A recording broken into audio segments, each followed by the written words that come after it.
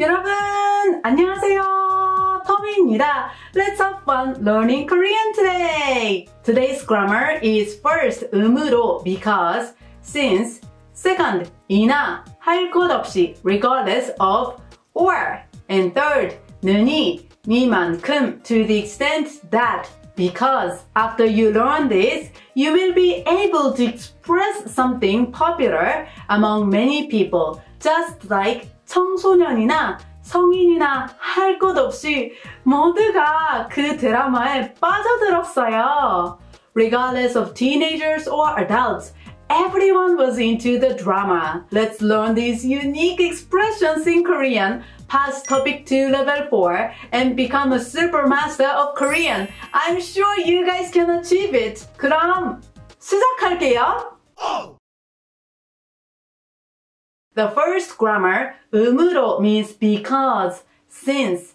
As you can see, this grammar expresses reasons or causes and appears in written words. In other words, it's a formal and serious expression. So you will see it mostly in official announcements or documents. The ending of a sentence should always be 한다 form or 합니다 form. And Korean people hardly use this with 요 form. If you use 요 form, it sounds weird because a casual word comes right after the elegant expression. It's just like you pair elegant clothes with slippers. Right? So, 음으로 is mainly used in verbs and adjectives. If a verb stem does not have a final consonant, you attach 무로. For example, 가다, to go, does not have a final consonant, so you attach 무로 to the stem to make 가무로, go because. If a verb has a final consonant, you attach 음으로. For example, 먹다, to eat, has a final consonant, so you attach 음으로 to the stem to make 먹음으로, eat because. For nouns, you can attach 임으로, regardless of a final consonant. By the way, there was another expression for because, since, used in casual conversations. Is it 니까? Exactly. It is 니까. So when you want to make your writing formal, you can use 음으로, and in casual conversations, you can use 니까 to explain reasons and causes. Crystal clear? Then let's read a sample sentence that you might hear on news. 과도한 카페인 섭취는 건강을 해치므로 주의해야 한다. Since excessive consumption of caffeine can harm your health, you should be careful. This is so true. We should be careful of too much caffeine, right? Here, 해치다, to harm, is a verb which does not have a final consonant. So you add 무로 to make 해치무로 since it harms. Then let's read the next sentence. 요즘은 추무로 추위에 대비할 필요가 있다. Since it is cold these days, you should prepare for the cold. Did you notice that the speaker sounds very rational because of the grammar 추무로? I hope you catch the nuance. Here, 춥다, to be cold, is an adjective to which pi읍 irregular applies. So you remove pi읍 final consonant, goodbye pi읍, and add 음으로 to make 추음으로 since it is cold. Then let's read the next formal sentence. 개인적인 의견이므로 정확하지 않을 수 있습니다. Since it is my personal opinion, it is possibly not accurate. Oh, sounds very elegant, right? Here, 의견, opinion, is a noun. So you add 임으로 to make 의견이므로 since it is an opinion. Quiz! Then let's deepen our understanding with some quizzes. Which one is the correct answer? 치매는 완치가 예방하는 것이 최선입니다. Because it is difficult to cure dementia, it is best to prevent it. Number 1, 어려움으로. Number 2, 어려움으로.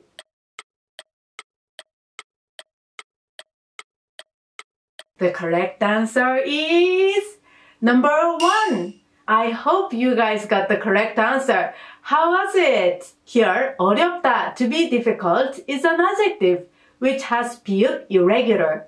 So you remove 비읍 final consonant and add 음으로 to make 어려움으로 because it is difficult.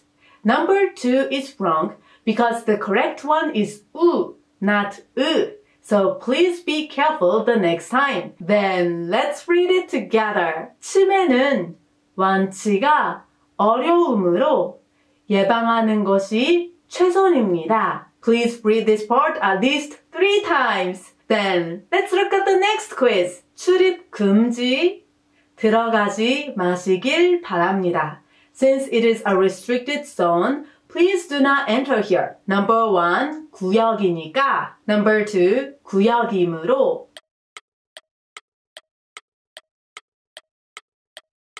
The correct answer is number 2. Well, this was a quite confusing one, right? Here, 구역, area is a noun, so you add 이므로 to make 구역이므로 since it is an area. Number 1 is inappropriate because it sounds too casual here. Because of the following sentence, 들어가지 마시길 바랍니다 is a formal expression and 구역이니까 is a spoken word, it is not appropriate to use them together.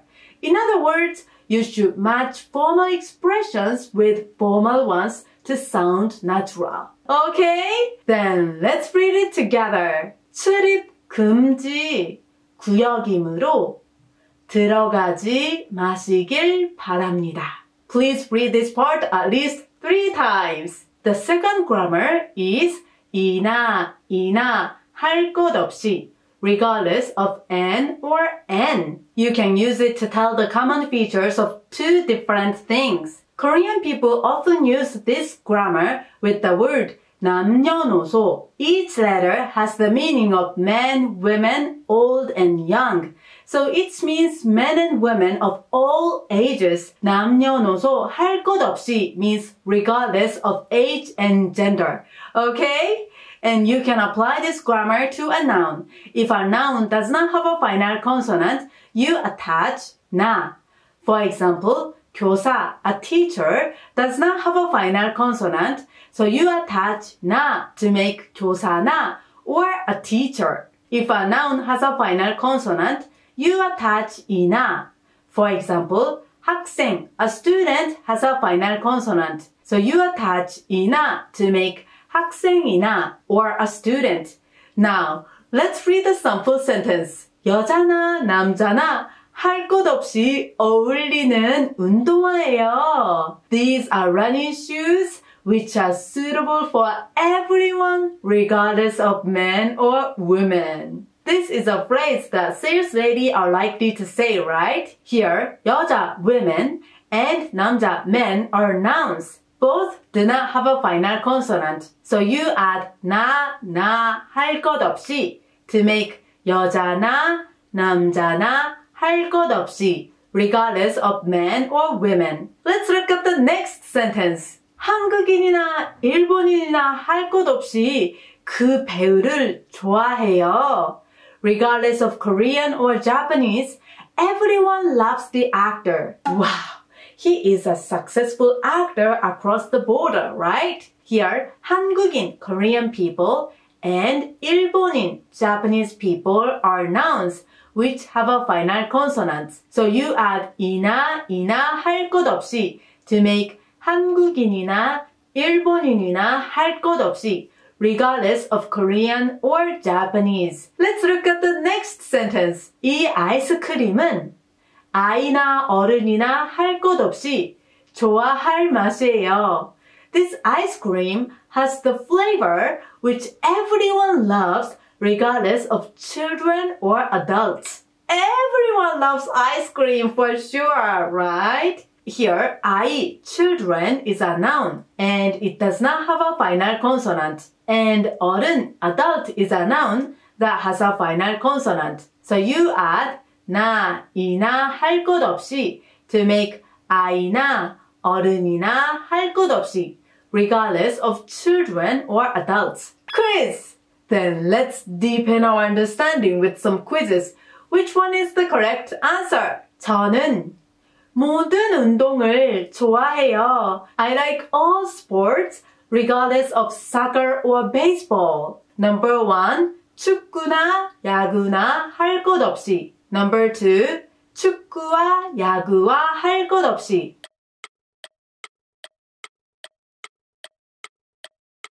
The correct answer is number 1.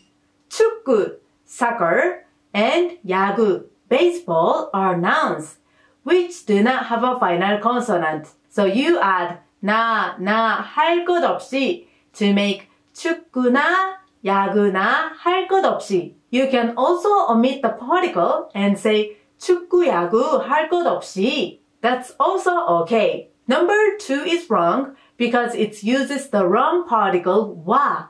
And then let's read it together. 저는 축구나 야구나 할 것 없이 모든 운동을 좋아해요. Please read this part as if you are introducing yourself. Then let's look at the next quiz. 할 것 없이 매일 바쁘다. I'm busy regardless of weekdays or weekends. Number 1, 평일도 주말도. Number 2, 평일이나 주말이나.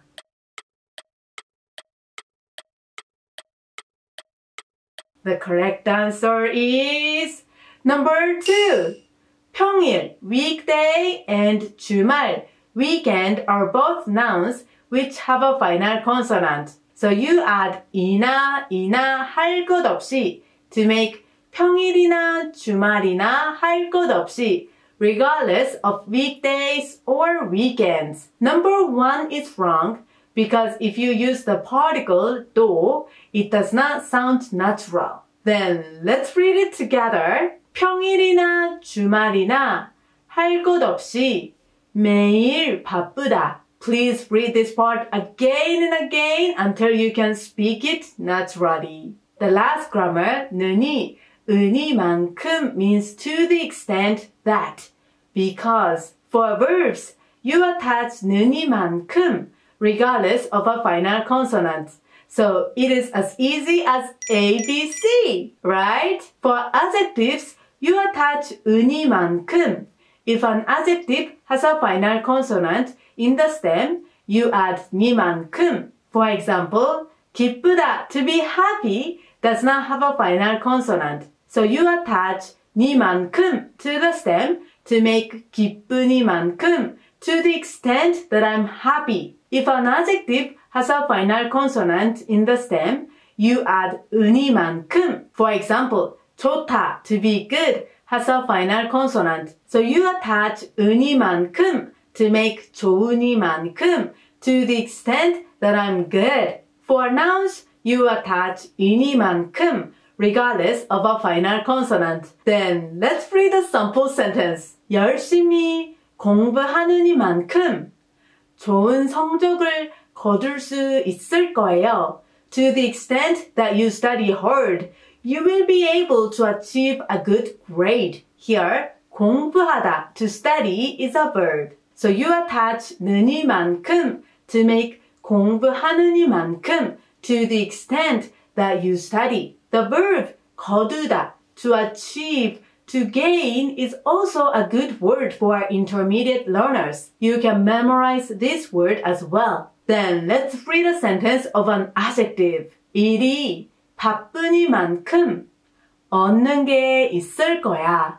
To the extent you're busy, there will be something you will gain. Here, 바쁘다, to be busy, is an adjective which does not have a final consonant. So you add 니만큼 to make 바쁘니만큼 to the extent you are busy. Then let's look at the sentence of a noun. 처음 하는 일이니만큼 잘 모르는 것도 많을 거예요. Because it is a thing that you do for the first time, there will be lots of things you will not understand well. Here, 일, a thing, is a noun, so you add 이니만큼 to make 일이니만큼 because it is a thing that. The direct translation would be to the extent that it is a thing, but I changed it a little bit for you to understand the content. Quiz! Then let's deepen our understanding with some quizzes. Which one is the correct answer? 시간이 오래 만큼 느긋하게 기다려야 돼. To the extent it takes a long, I should wait and relax. Number 1, 걸리느니. Number 2, 걸림으로.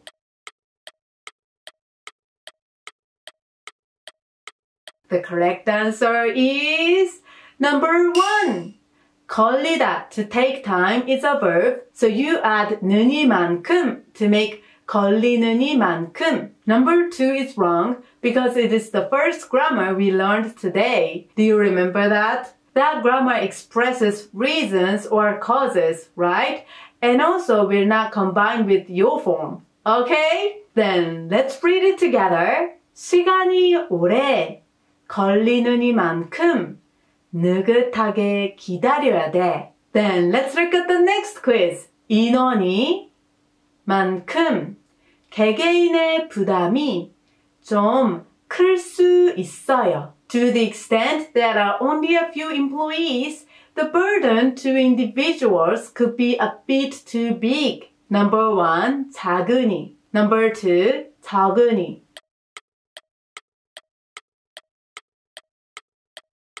The correct answer is number 2. These are so confusing, aren't they? It's me who created this quiz, but even for me, the two looked the same at first glance. Here, 적다, to be a few, is an adjective which has a final consonant. So you add 은이만큼 to make 적으니만큼 to the extent there are a few. Number 1 is wrong because 작으니 means to be small. Then let's read it together. 인원이 적으니만큼 개개인의 부담이 좀 클 수 있어요. Please read this part again and again until you can say it naturally. Alright, it's time to give you homework.